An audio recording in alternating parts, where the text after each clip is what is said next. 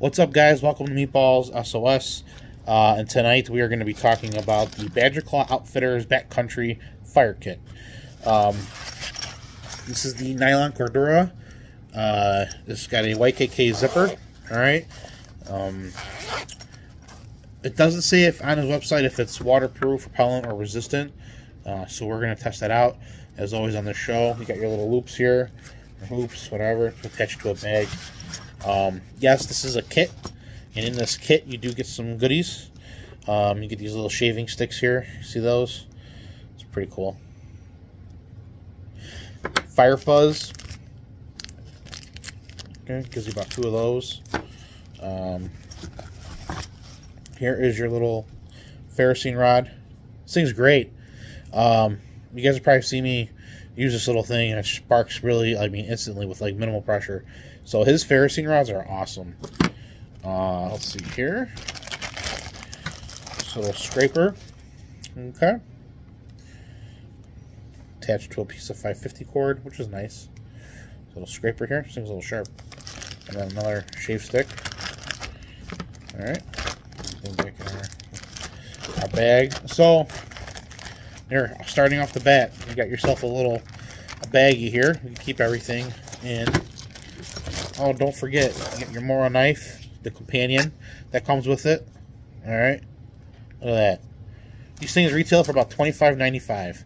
There is a bellow, a collapsible bellows that he does send, but I think he must have missed my bag. So, John from Badger Claw Outfitters, if you're listening, you forgot my bellows. But not a big deal. And then the UCO matches. Okay, you got your little waterproof, emergency matches. So it's a nice little fire kit. And then you guys saw on my other video on this, so I'm not really going to go into detail with the UCO matches. But that's where I got the idea from for that video. To do it separate. Oh, whoops. Some more little, let's see here. Fire starter material. And I think that's it inside the bag. Yep, bag of goodies. So, as always, to be fair, on this show, we are going to test out I'm going to say it's definitely water repellent.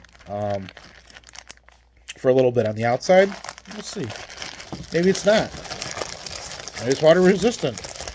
I don't think it's waterproof. Definitely not waterproof. What I do like about this bag is that the zipper does have a pocket. And then this is the pocket, guys, that I was talking about on Hidden Woodsman pouch. That if they had, you could, I really truly believe still, and I'll argue that tooth and nail, if he put that little pocket in there, I think he might have himself an actual waterproof bag or pouch. But at any rate, this bag here, this is the nylon Cordura. He has the wax canvased one, so that one's going to be more, water resistant. This little pocket here, let's see here. Yep, it goes right inside this little hood here. And that's it, just tucks away. So, all right, guys, here, let's do it. Let's see what it is and what it isn't. All right, so we'll start here in the back. Just roll.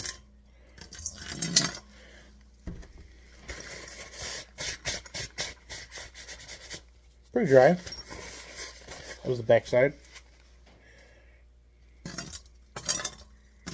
Front side.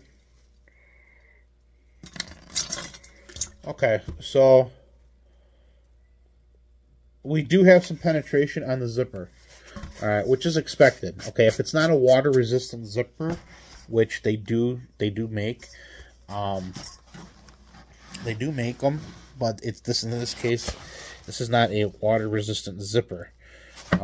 So it's definitely water repellent. Let's see here. Well, alright, this is a fair video. As you can see right here, okay, water did make its way in right here. But the bag is dry. The plastic bag's not wet, it's dry. So, yeah, that's a good, I like it. I like it a lot. Hey, for $25.95, guys, you can't go wrong. If you're somebody just starting out and you're in for like the basics, I mean, dude, you guys get a blade, you get a ferrocene rod, not a fairy rod. I know somebody said that I said fairy rod. I think you got really bad audio, but whatever.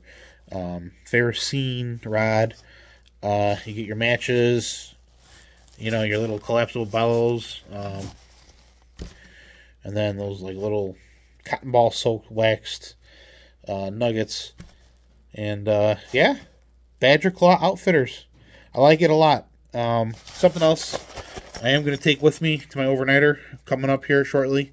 I'm excited to do some live videos with you guys on that when we do it that night. But that's all I got for you. Stay safe.